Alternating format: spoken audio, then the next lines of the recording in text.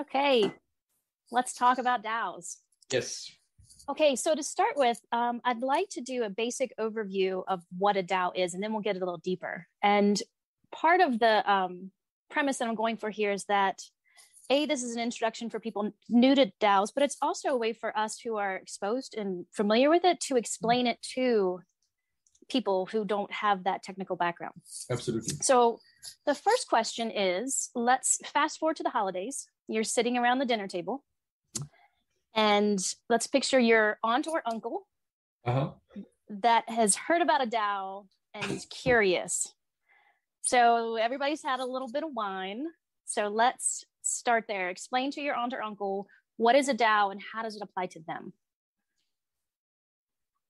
That is a very good question. DAO stands for Distributed Autonomous Organization, which I think is a mouthful in many ways. The way to think of a DAO is basically a group of people that want to work together on something. And that these people don't have to know each other, don't have to know their names, don't have to even chat to each other, don't have to know anything about each other, but can work together through the help of a smart contract, or at least a piece of software that none of them can modify arbitrarily. Does that make sense? Mm-hmm. So that's what it is at its core. I believe that things like Bitcoins are DAOs, but people, I mean, it's kind of, I don't want to say it's, I think people would agree with that based on the definition that I give. But a lot of people think of DAOs these days as basically a smart contract that allows people to vote using some rules on decisions so that whenever the decision is approved by enough people based again on some voting rules, it gets automatically executed on chain. Does that make sense? Mm-hmm. Cool. So yeah, that's what a DAO is. Generally, that means a couple things. That means that there is what we call the governance token. So a token of some kind that allows people to vote, basically. And so there's multiple types of tokens. Some of them are so-called fungible. So they're like currencies. You can have multiple, you can have more than one. And I mean, more than one, and they're, quantity-based. And there's the idea of fungible tokens that are just one, and you can vote with either of these. In the context of Unlock, we use, like a lot of other protocol, a fungible token for the governance. The governance token, it's called UDT. And the amount of votes that you have is based on the amount of tokens that you own in that way. Okay. Make sense?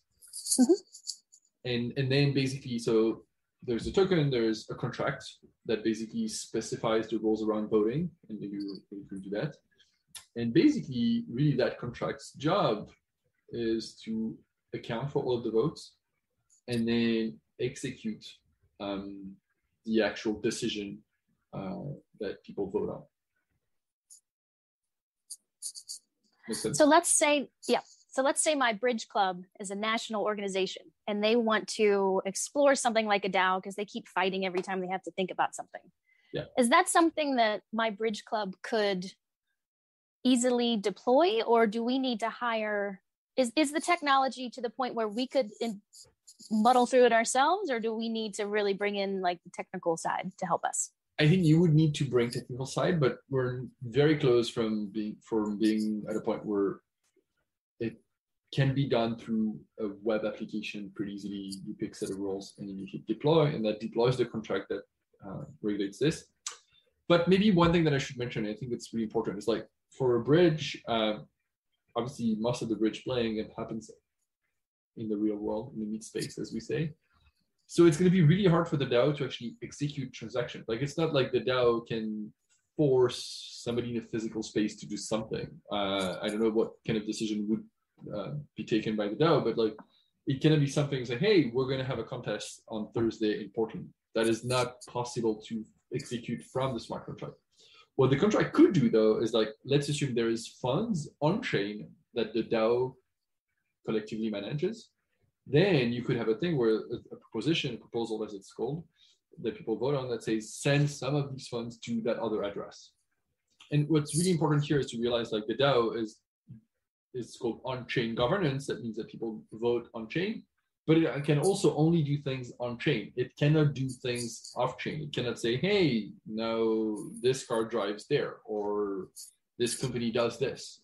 That is not possible to enforce because these things, like the car drives there, or the company does this, happen off-chain.